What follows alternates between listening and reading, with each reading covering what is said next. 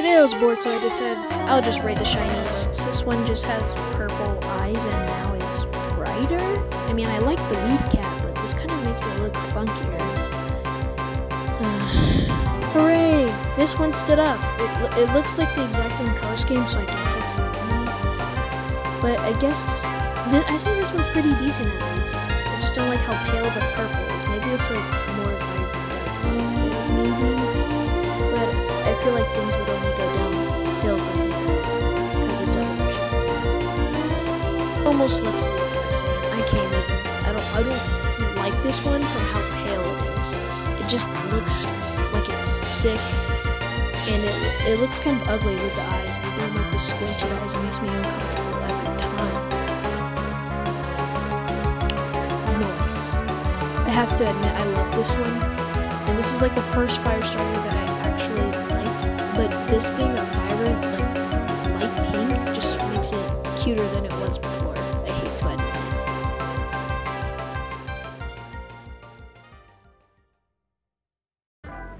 Alright, I see a lot of people hating on this Pokemon, and I'm with them. I don't really like the tooth overbite, and nor do I like it's like slightly bigger and got slightly uglier. This one, on the other hand, this is what I've been needing all my life. Like, by God, it's beautiful. Nothing much else to say. Just like the vibrantness of the pink compared to its nose. Quaxley, brighter blue, I guess. I mean, nothing bad to say about it. I guess it's just also very pale. It's like they just turned up the saturation or something. Okay, this guy, I don't like him. He's awkward and has like, he's just huge and ugly, and he has the biggest forehead. But then again, I have a bigger forehead, so I guess I'm better, but it's not really a competition. I can't say anything, but yeah, I don't really like this guy at all. This guy, I'm not gonna be rude, but he's gay. He's a gay duck at this point. I think everybody knows that. They say he's like a queer icon or something. Let me tell you about this guy. He's just a pink pig. I needed this. It's beautiful. The fact that his name is Lechonk helps even better. It's just beautiful. It doesn't make me want to think about it as bacon. It makes me want to think of it as a cute pig. This is Fempig. I mean, that's not its actual name, but this is the male version, and it still looks like a Fempig. I'm gonna call it that, but like, with all the pink, it'd make me think it's like some sort of pig drag queen if I didn't know any better. And I like its hooves. It reminds me of just really big pink high heels. Male version? I'd say it looks pretty good. It looks paler than the male version. And, well, to be honest, I couldn't really tell the difference between the genders. They looked almost the same, but I'd say these two shinies are pretty decent. I like the pink. Kinda wish it was more vibrant like the others. This one's just absolutely beautiful.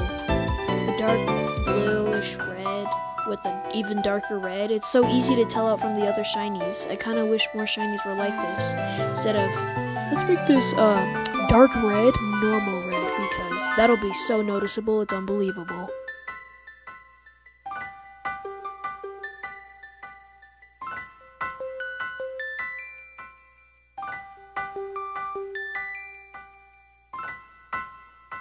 This guy, I can't really take it seriously. It's supposed to be like some spooky, scary soldier spider guy. But with all the pink on, he kind of stands out, which is good, but I can't really take it seriously. And it looks like it has a mustache and night vision goggles for the side of its head. This is a really good shiny. I'd say the downside is that this Pokemon is legitimately so small, you'd probably mistake it for the grass and miss it so fast. I mean, if you, maybe it was in a group of other ones, you'd be able to tell the difference, but not so much. One just looks like a superhero bug thing, a baby with a switchblade or something. The design's amazing, the color's amazing, it looks like an average grasshopper, I'd say. I feel like its face is missing something, but I still love this Pokemon. Even though I used it for like 5 minutes.